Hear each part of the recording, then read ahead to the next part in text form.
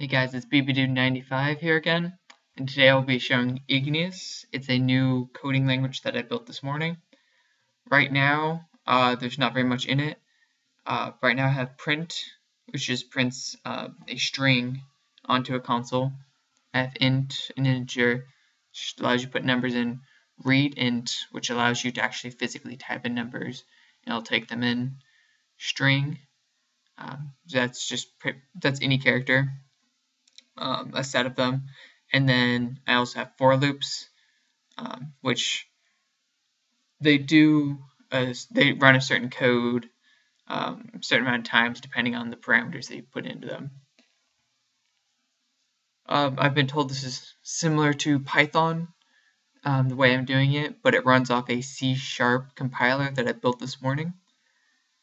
The syntax isn't fully complete yet. Basically, what you do is you open up Notepad or Notepad++, or you're probably doing this Visual Studio as well. So I'm just going to start out by doing print,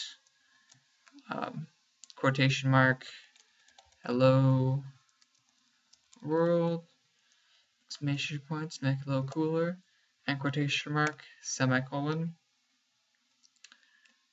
And then you save that. Save it as a .ii file. That is the standard that I will be using.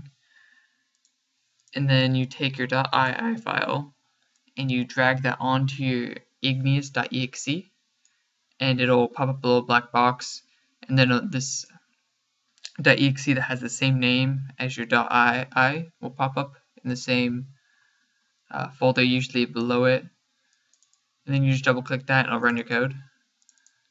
It's not really showing too much for me because I don't have a pause function in, and so all it is, it's displaying hello world and then just closing immediately. So I can't really show you anything till I have more done, but when I do, I'll show you it. This is not going to be on my website for a while. Once I get all the basics done, then I'll put it on my website. But if you're interested, just let me know and I'll grab you a copy. That's it. Have a good day, guys.